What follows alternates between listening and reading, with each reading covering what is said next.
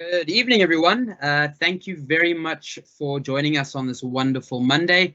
I know how crazy this time of the year is, so we really appreciate everyone making the time to be here today. My name is Chad Buerta. I'm a digital transformation coordinator at Curo, and I'm a part of an awesome digital transformation team that falls within Curo Technology. We are all ex-teachers and are extremely passionate about education and doing what we can to enhance teaching and learning. And we work with different schools and departments within the group to help them use technology effectively in their roles. I'm joined this evening by the rest of the digital transformation team. Just want to say hi to Angela Shearer, our digital transformation manager, Sean Fitzsimons and Marcel Fanikak, our digital transformation facilitators. Thanks, guys, for joining. And if you are attending this webinar and you are asking any questions and they're getting answered, these are most likely the people answering those questions for you. So before we actually dive into the webinar this evening, I just want to go over a few things. If you do have any questions, like I mentioned, if you have them throughout the session, please do use the Q&A function. You should see it on your screen at the moment on the right-hand side. It's a space where you can type your questions and we will do our best to answer them. If time allows, we may be able to address some of those questions at the end, where I'll just unmute my microphone and we can help answer them. Also, please note that this webinar will be made available as a recording for future use. So to have a quick look at what we are going to be going through shortly, firstly, I'm going to introduce you to Microsoft 365 for Education. I'm going to introduce you to the platform and then help you understand why it has become a standardized platform for Curo schools versus different platforms. I'll then jump into a quick demonstration on how to access the platform online and how to download the Office suite and other tools to your child's device if you need to assist them. We'll also look at the core tools or apps that are mainly used, as well as a few other educational applications that are available through this platform. And then we'll round off the evening by showing you where you as a parent can get technical support if you need it. So first of all, we're going to have a look at an introduction to Microsoft 365. So Microsoft 365 for Education is a bouquet of technology tools that are available to all Curo staff and all Curo learners. Formerly known as Office 365, this platform includes tools that you may have heard of already, or you may be using on a day-to-day basis, including things like Microsoft Outlook, Word, PowerPoint, and Excel. A little later, we'll be looking at some of the other tools your children might be using at their schools or they have available to them. Most of the tools available in the suite, and definitely the ones that we are going to be looking at, are available for download onto mobile devices as well. So you can download it onto laptops as well as mobile phones and tablets as well.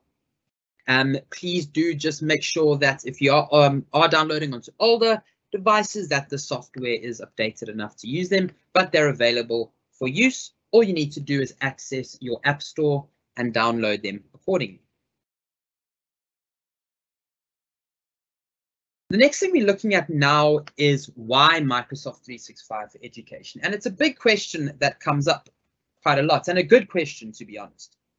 Now, there's quite a few really good educational technology platforms on the market, and all of them offer their own pros and cons when it comes to using them in the classroom.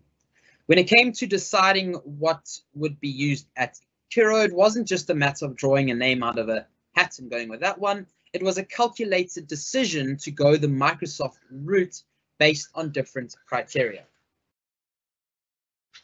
One of the biggest areas of concern is what happens to our personal information and our students' or our learners' personal information when using certain tools.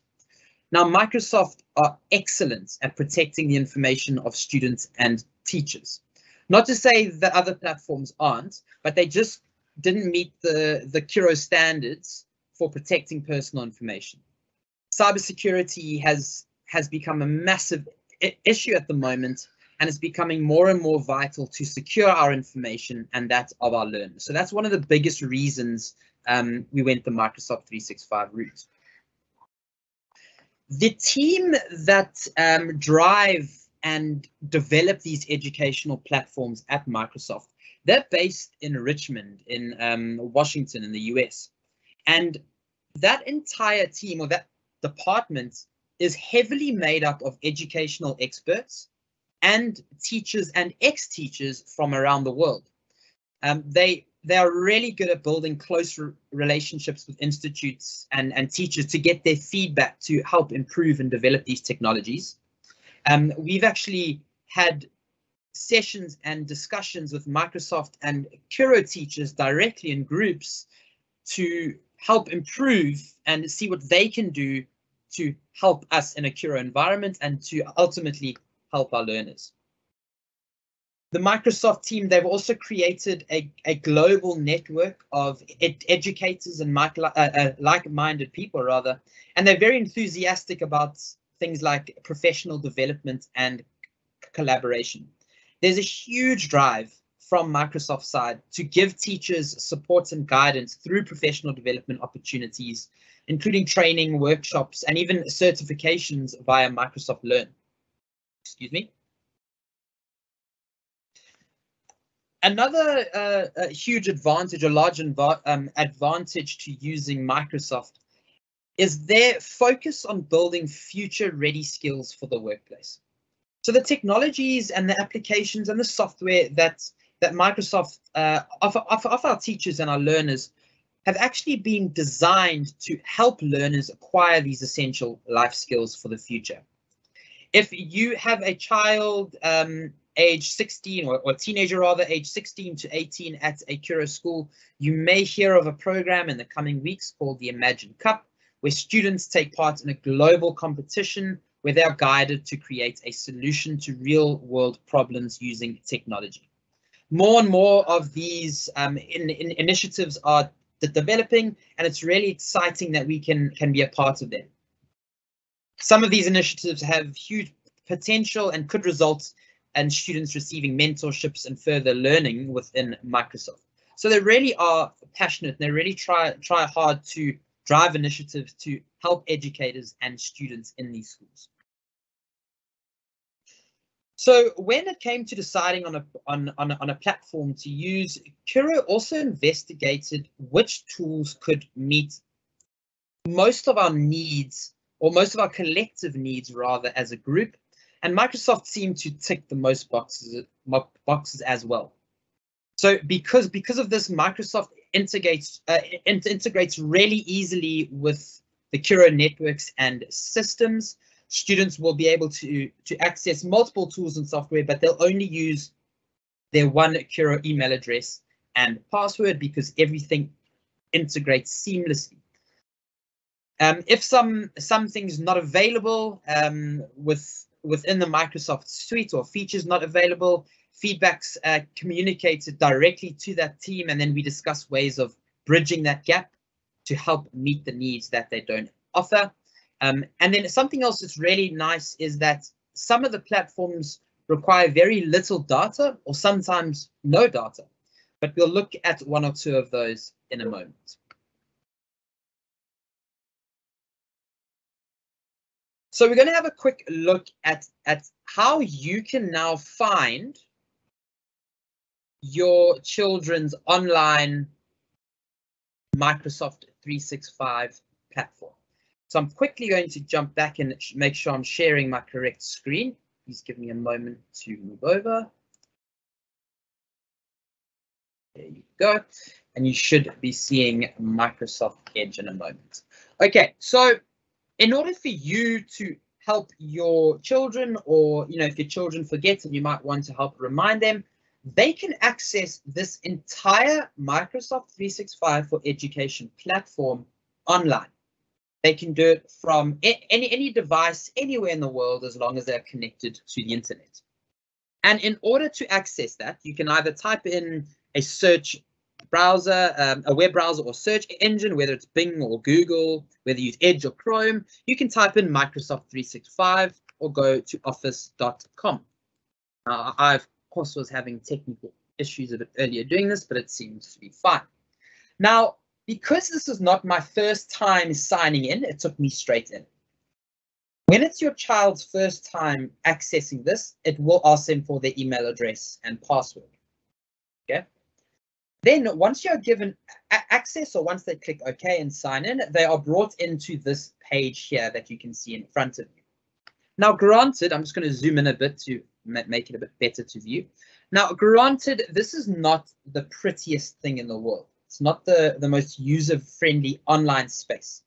But the actual tools and applications which the learners predominantly use on their devices are very user-friendly. But when I explain how this space works, you'll understand that it's actually quite simple to use. So we're actually going to look at 3 spaces here. The first one is on the left-hand side. Okay, this is a list of some of the educational tools that your children have access to when they sign into office.com. The top 3 are your normal Office tools, your Word, Excel, PowerPoint, and these are all online versions. As you can see, I've opened it up, online versions of those tools.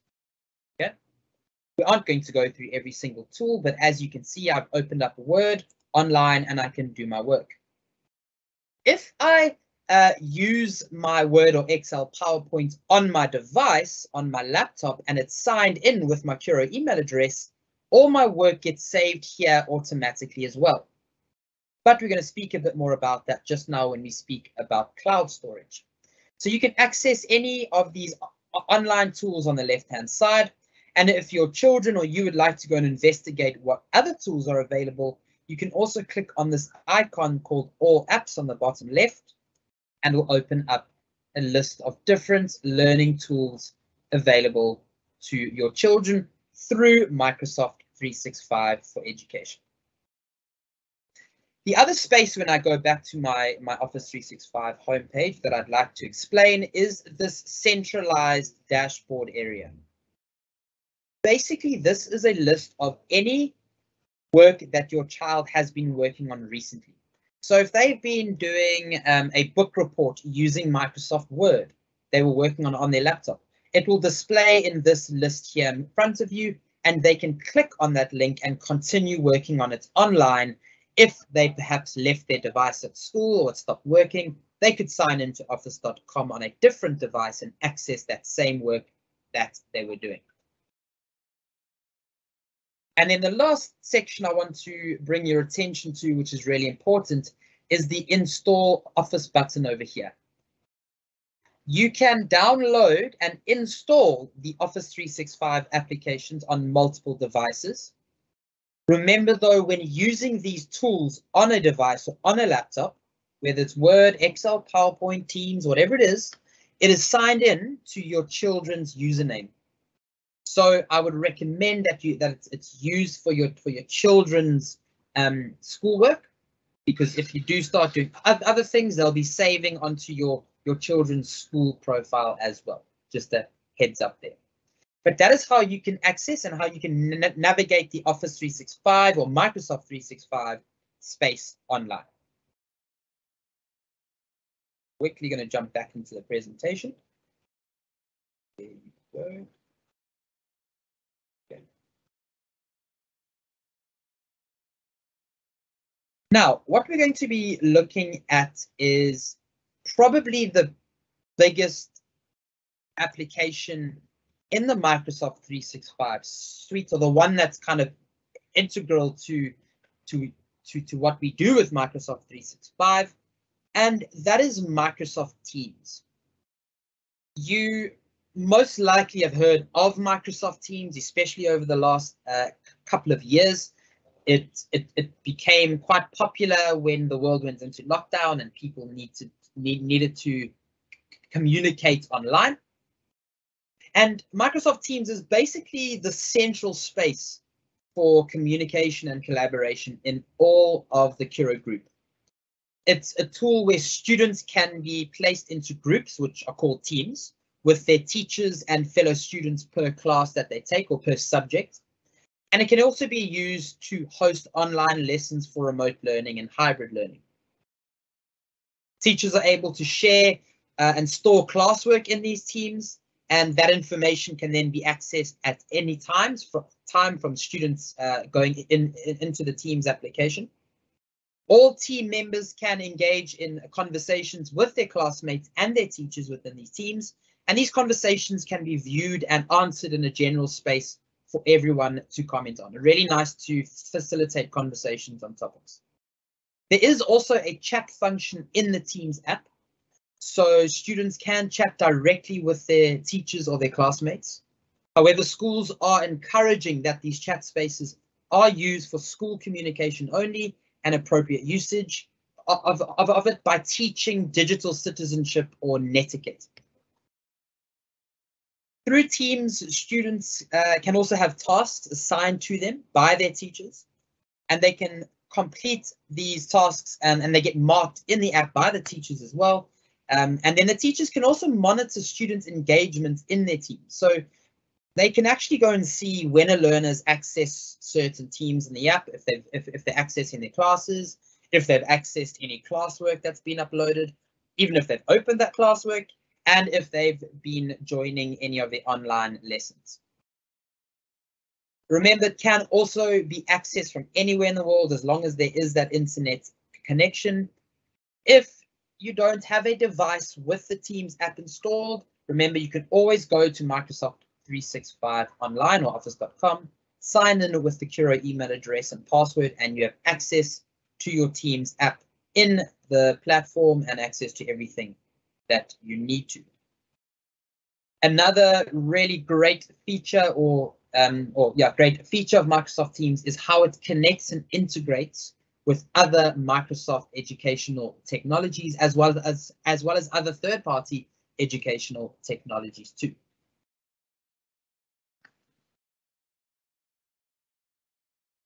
The next tool I'd want to speak about, and it's also really, really important, very close to being the biggest app for me as well, close to Teams, is Microsoft OneDrive. Microsoft OneDrive is a cloud storage tool. Now, if you have no idea what cloud storage is, that's okay. It's when you save any files or folders or content to a profile that is online, and you can then access that information from anywhere. So if you've used social media apps or websites like Facebook or Instagram or even TikTok, these all use cloud storage to store your pictures and your videos and your documents. And this is how we can access that content when you sign in to your profile from any device anywhere in the world, basically. If you've heard of tools like iCloud, Google Drive, or Dropbox, these are all platforms that have been designed for cloud storage. So those social media tools I mentioned use cloud storage, but Google Drive and your iCloud and your Dropbox are designed for cloud storage. So OneDrive is Microsoft's equivalent of those tools, your iCloud, your Google Drive, and Dropbox. Each Curo learner and staff member, so each person basically with a Curo email address, has been given up to 1 terabyte of storage space online. If you don't know how big a terabyte is, to give you an idea, the average picture you would take on a phone, the size of that picture in your phone is between 3 and 9 megabytes. A terabyte is equal to 1 million of those megabytes. So you can store tons and tons of stuff. Your children have loads of space to use for their schoolwork. They should never need any more, to be honest. And it's the same as having a hard drive, except you can't lose this hard drive. It's saved on the cloud. You can access it anywhere in the world. And these folders or files even saved in this OneDrive space can also be shared with fellow classmates or teachers for collaboration if need be. Probably the biggest feature for me of this is actually quite a simple one. It's nothing fancy, but I use it every single day. And that is that Microsoft OneDrive can sync directly with devices.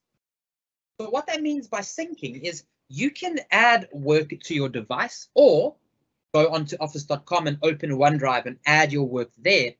And what syncing means is it's connected to the device folder. So any changes you make in the device folder will make changes to OneDrive Online. Any changes you make to OneDrive Online will also make those same changes on the device or the laptop. So it's really nice to do that. It just helps students when it comes to saving work. They can save their work straight to their laptop OneDrive folder, and it will always save it automatically online to the cloud as long as they connect to the internet. So on the screen now, you can see I'm sharing a slide called the Microsoft OneDrive. The left-hand screen is the view of my Microsoft OneDrive Online, or well, when I say mine, it's actually the view of a student called Kiro Learner. There you go, Kiro Learner 1. Then on the right-hand side is the view of that same folder, except I'm looking at it on my laptop. And you can see they are identical. So if I add anything to the folders here on my laptop, or I edit anything, it will change the same folders in the online version. It's a great way to make sure that your children keep everything they need from school safe and secure and accessible at any time from anywhere. The last tool I want to show you from the Microsoft 365 suite this evening is Microsoft OneNote. I will go over a couple of their smaller applications quickly, but this is a little bit more of an in-depth view of OneNote. Microsoft OneNote. OneNote in a nutshell is a digital filing cabinet. I remember when my first kind of interactions with OneNote was when I would use a computer or a laptop that I hadn't quite used in the past, and I went to print something. OneNote would pop up as a printer, and I had no clue what it was, but I'd click print, hoping my printing would go through and nothing would take place. Only later on, when I started using OneNote, it all made sense to me. So as I mentioned, it's a digital filing cabinet basically. In the application or in the OneNote, students can have multiple notebooks saved. And each notebook is like a digital notebook or a digital lever arch file. So right now, if you're looking at the screen, this is an example of a notebook, Mathematics Grade 5 E1. So that's a notebook for that subject. And you can see that they have done some work and teachers have been able to mark it. The reason I mentioned it being like a lever arch file is, as you can see, there's multicolored tabs, and those always reminded me of the page dividers in a lever arch file being multicolored. Now, with these notebooks, as I mentioned, students can have multiple notebooks. Sometimes teachers even create these notebooks for their classes from within teams so that the students don't actually need to create them for those classes, for those teams. So it's a really nice way for teachers to manage classwork and to analyze students' progress because they have access to their notebooks for those classes at any time. Teachers can actually create a personal space for learners to distribute and organize their lesson content. Work is shared directly to the students' notebooks from the teacher's profile. Once it's received, the students can complete the work directly in the OneNote app or online, and teachers can see the work on their side and mark or comment accordingly. As you can see on the screen, students were sent work from a teacher, this Kiro Learner 1. Kiro Learner 1 completed the work and the teacher marked it in the app for them. You can also see that teachers can even share things like audio commentaries, they can share notes, they can share embedded videos, drawings, and they can also embed other educational tools. The biggest feature for me with OneNote, though, is that you can also access this content offline. You don't necessarily need to be connected to the internet to see what has been shared in OneNote. You do, however, need the internet to update any information that's been shared with you, or for any work you or your students have done, or your children rather have done in OneNote, to sync with the teacher's side. So that's the only time you would need the internet connection. So learners can leave school with work sent to them at school, get home without an internet connection, complete the work in OneNote in their digital notebook. And when they get back to school and connect to the Wi-Fi again, all that work is sent to the teacher in one go. Those, I would say, are your 3 core educational tools that are used at the moment in most schools, alongside your Microsoft Word, PowerPoint, and Excel. There are also, like I said, a bouquet of tools. There's tons of different educational tools available that some schools use for different scenarios. 4 of these other educational tools are Microsoft Forms, which is used to set up and share interactive quizzes for students that can be completed in live time. And then the results are collated for teachers to access and download. So they can set up quick mental maths or quick multiple choice or feedback tasks for students to complete. And as I said, educators have access to all that data afterwards. Flipgrid is a brilliant application. It's a brilliant tool used for video discussions. Teachers can set tasks and students can complete them using their device camera to submit a video response or start a conversation. It's great for oral work, for language teachers, that can be set for homework. The interactive tools like Microsoft Whiteboard as well, and they are readily available. These interactive whiteboards can be accessed by multiple people at the same time as well. So it's fantastic for collaboration, and they can be shared in Microsoft Teams and during online or hybrid lessons for everybody to see and collaborate on. And then Microsoft Stream is an internal tool that is used for secure video streaming. It can only be accessed by people with Curo credentials, so Curo email address and password, and tutorials and online lesson recordings are often saved here and made available to students through Microsoft Teams. Those are just a few of the other applications available, but there are plenty more available for students to enhance their learning experience. So although we often use those core tools, as you can see, Microsoft and in fact Curo have given everyone access to a variety of strong educational tools and platforms. And to kind of wind down the session this evening, I'm going to quickly show you how you as a parent can get support or further help for any technical issues or IT issues your child or children might be experiencing with their devices, if it's a Curo onboarded device or from school. So for any assistance, all you need to do is contact Curo Service Desk. Okay? You would email service desk at curo.co.za or call the number. I would suggest emailing them because then you get a strong paper trail. And what you would need to do is you include the learner or your children's name and surname, their email address, your family code if you know it, their full school name, a contact number, and a detailed description of the issue. You can also include a screen grab if you can, or a supporting attachment that shows the problem. The reason all this information is asked for is that the more information you provide for your problem, the quicker it will get resolved. Okay, and that is your line of support if you have any issues. Otherwise, you can also speak to your students' teachers if you aren't having any luck, and maybe they can push it from their end, or your children's teachers rather, pushing it from their end. Forgive me, I'm used to doing a lot of training with educators. But that is it from me. So just want to say thank you again. Thank you very much for your time this evening. I hope you have found this webinar useful. I'm sure questions have been flying in, but if you do have any, please do share them in the Q&A section. And as a team, we'll unmute our microphones or answer them in the chat, and we'll do our best to address all of those questions.